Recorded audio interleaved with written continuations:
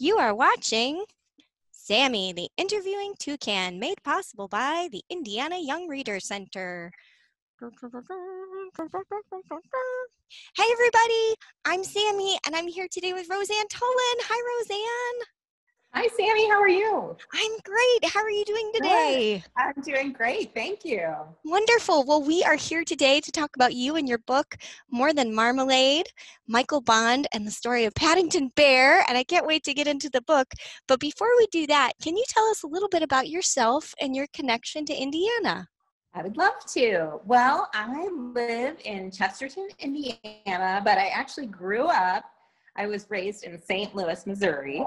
And when I was a really young child, my favorite thing to do was to read lots of books in the corner and have a box of crayons and draw pictures from things that I thought about in those books. And then when I got to high school in St. Louis, I worked for a creative writing magazine. I went to law school eventually in Chicago, which is how I ended up in Chesterton. And it's also in Chesterton where I eventually got a job as a managing editor for a literary magazine for kids. And that's when I really decided I wanted to write for children. Oh, wow. I just love that. That's so great. So up in Chesterton, are you near Lake Michigan?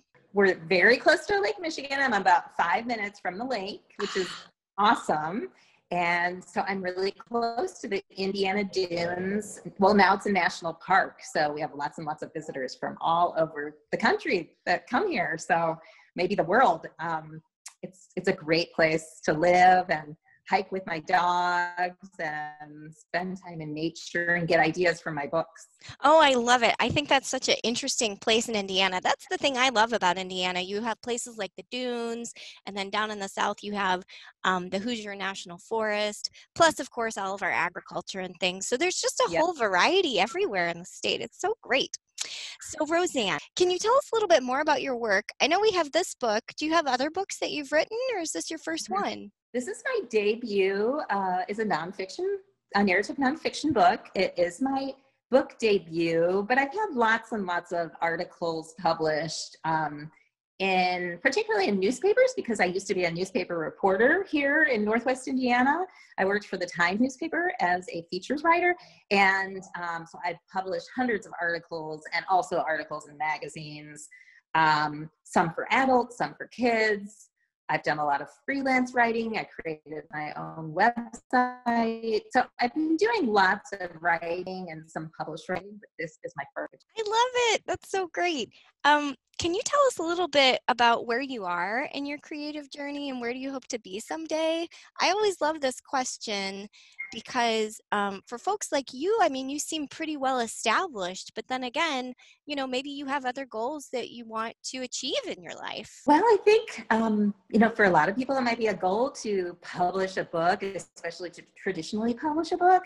But now that I have, I just want that journey to keep going and going for as long as possible. It's really, really a labor of love more than anything else. It's a passion of mine. And I would say that basically right now in my journey, I continuously keep writing. I do have a historical novel out on submission with a lot of publishers.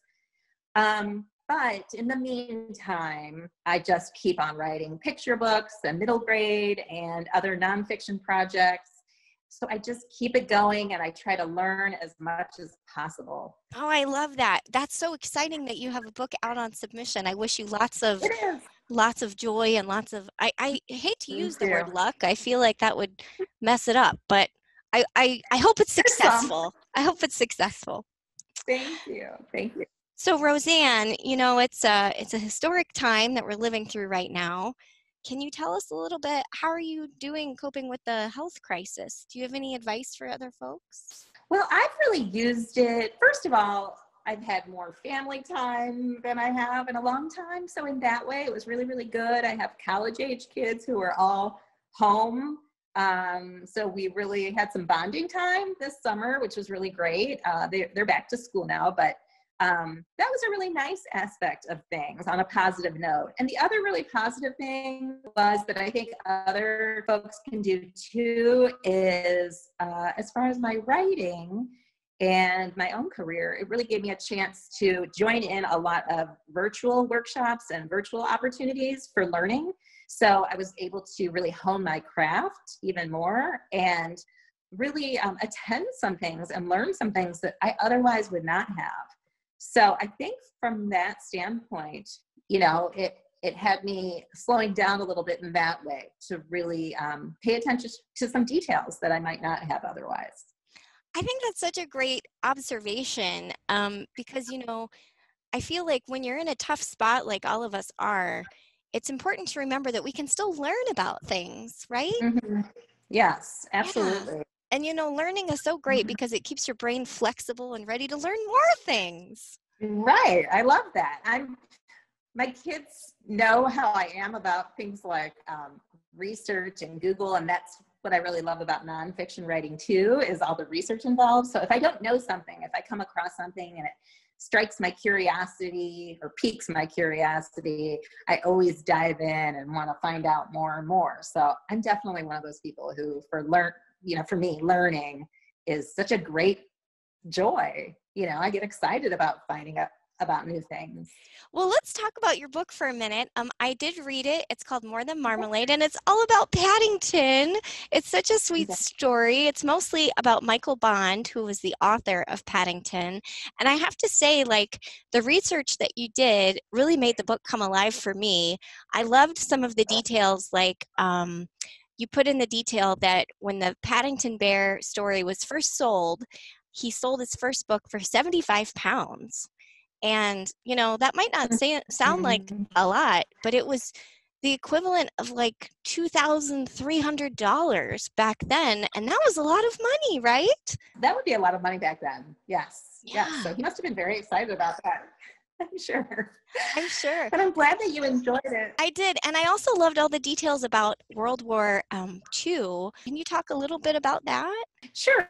Well, Michael Bond never really intended to fly airplanes and be a pilot.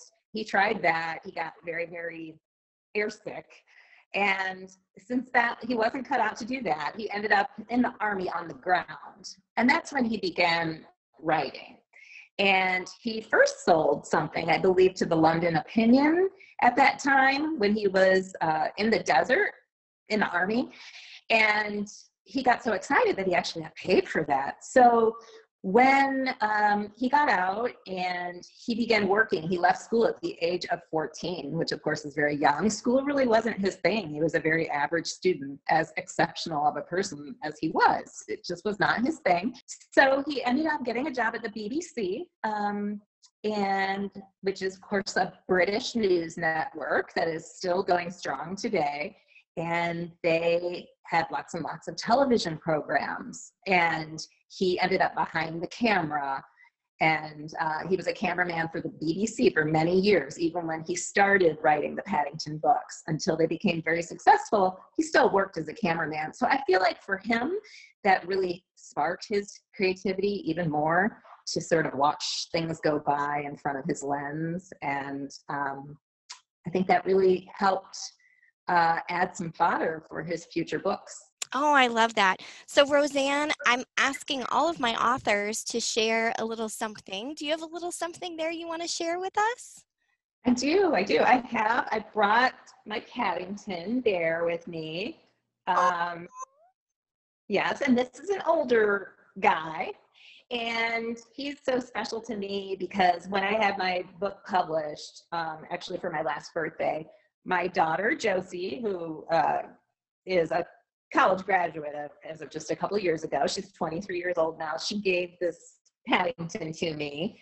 And it's really, really special to me. It's my first real Paddington.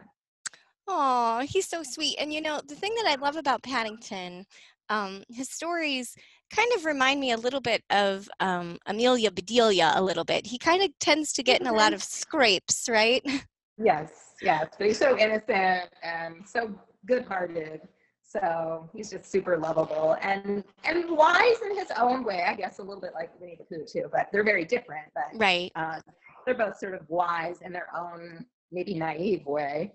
So, But that's okay. That's really sweet. I think mhm. we all need a little bit more Paddington in our life, actually. I think so too. And I'm looking forward to the third movie coming out. Have you ever seen the movies, Sammy? You know, they're on my list. They're on my list. They're excellent. They're really Oh, excellent. good. That's great. Well, Roseanne, this has been so much fun. Thank you so much for sharing your book and your bear with us. We really appreciate the interview. And this is your favorite Hoosier Toucan, encouraging you to read local. So long, Thank you, Roseanne. Sammy. Thank you. Bye-bye.